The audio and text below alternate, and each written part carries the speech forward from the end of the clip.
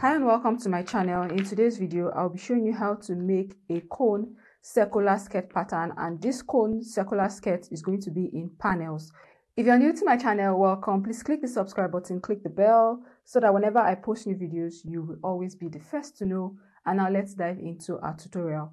So guys, the measurements or the things you need to take into account is the length of the cone skirts that you are making. If you are making something like as short as a peplum, or if you're making something that is going to be running from your waist all the way down, you take note of that. You take note of how many panels that you want. Do you want 10 panels? Do you want 8 panels? Do you want 16 panels? You're also going to need to take note of the wideness at the bottom of your cone skirts. How wide do you want each panel to be? So those things are the things you're going to take note of, and some of the things that will be needed is your waist circumference. Okay, so that is what you're going to need. Now my waist circumference is 30, right? And I want 10 panels on this skirt that I want to make. So I'm going to be dividing that 30 by 10, and that will give me what, 3 inches. Now I have my paper on fold, and because my paper is on fold, I will have to divide that 3 inches again into 2, and 3 inches by 2 will give me what, 1.5 inches. So I'm going to come right here. So just about 1 inch from the top, I just mark, like the top line. Okay, so just like this.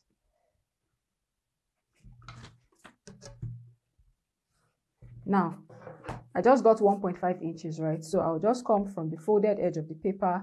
I'm going to mark that 1.5 inches. Now, we're going to have to be joining these panels, together. Each panel will be joined to the other panel by a ½ inch seam allowance on both sides. So I'm going to come right here now and mark ½ inch. Okay, so this is my ½ inch seam allowance, and it's going to be on both sides of this cone flare that we are making. So the next thing I'm going to do now is to come right down and mark the length of my cone flare. Okay, so you can be going with 10 inches, you can be going with up to 43 inches. Okay, so I'll just come right here, and for this one now, I'll be going with 13 inches. Okay, so I mark 13 inches like this. I come right here, I mark 13 inches again because I want to have something like a straight line. So that's why you need to mark your top line at the top. Your top line at the top, so you can get that straight line. Okay, so I just join the points like so, and this is what I have.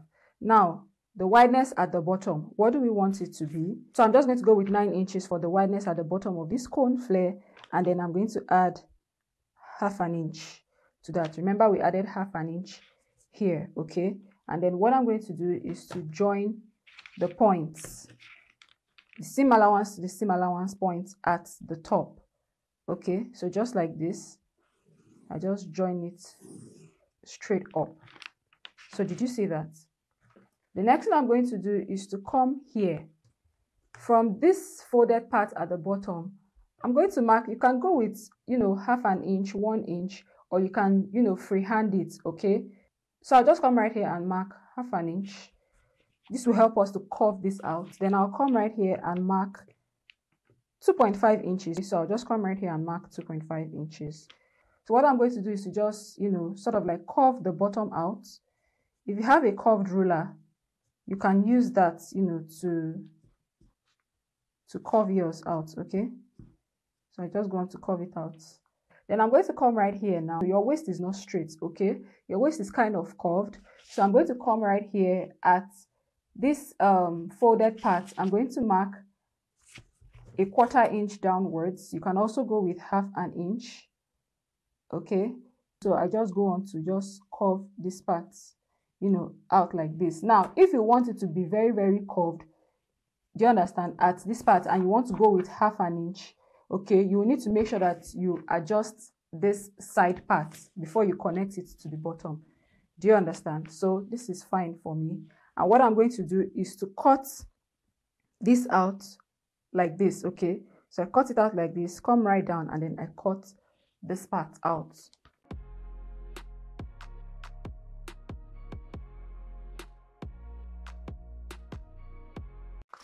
So this is what my cone skirt pattern will look like. So can you see? So guys, I realized that 2.5 inches that I marked earlier was a bit too small for the curve effect to come out. So what I'm going to do is to add an extra 1.5 inches, okay? So that will make it a total of what? 4 inches. 1.5 plus 2.5 would be 4 inches. And then I'm going to just curve it out like this. Okay.